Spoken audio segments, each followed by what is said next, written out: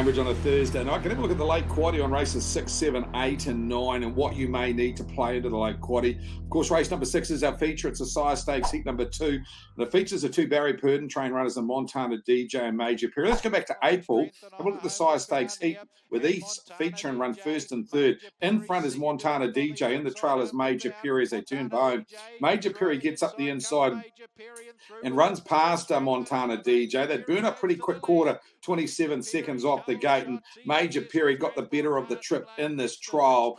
You can see back in the field, Classy Operate ended up running back second last, but I thought Major Perry, he had a trial with Montana DJ on Saturday. They both worked together. I thought he worked slightly the better, so I'll lean over him. 5 over the 4. Also wouldn't leave out the 6. Blame it on tonight. But Major Perry, race 6, number 5, the one to beat. Go to race 7, second leg of the quaddie. Bottom 2 down the bottom of the book. You need both of them in your quaddie.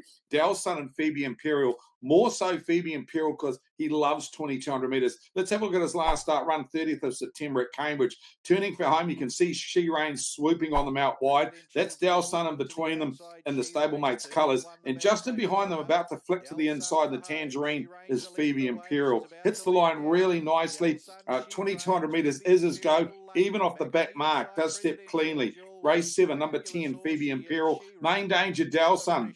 If the real one turned up, he's got the ability to win. And, of course, runner number 3, High on Love. Let's go to race number 8. Night, I thought it was a really good bet on the night. It's number 7, Optical Illusion. Now, the bookmakers put up $4.20. He is possibly a rating special here.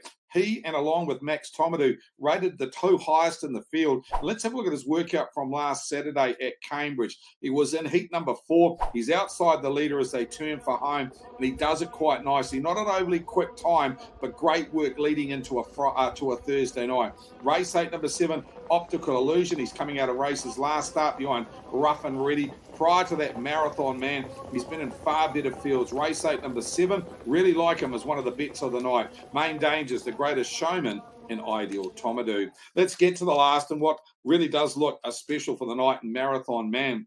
The reason I say this, his last 2 runs he's raced Can Go and Copy That, and the likes of Bad to the Bone. He drops into a rating 58 to 70. He's a 70. Luke Whitaker takes the drive. There's only 4 other opposition. I think race 9, number 6, Marathon Man, the best of the night in the quaddie, and he's an anchor. Main danger, Brookie's Jaffa, if he finds the front. Summarising for you in the late quaddie, race number 6, number 5, Major Perry. He's the one to beat. Race 7, got to have the bottom 2 in. Dalsun and Phoebe Imperial especially. Race number 8, Optical Illusion, would take the 420 in the third leg. And in the last, does look an anchor. Race 9, horse 6, Marathon Man.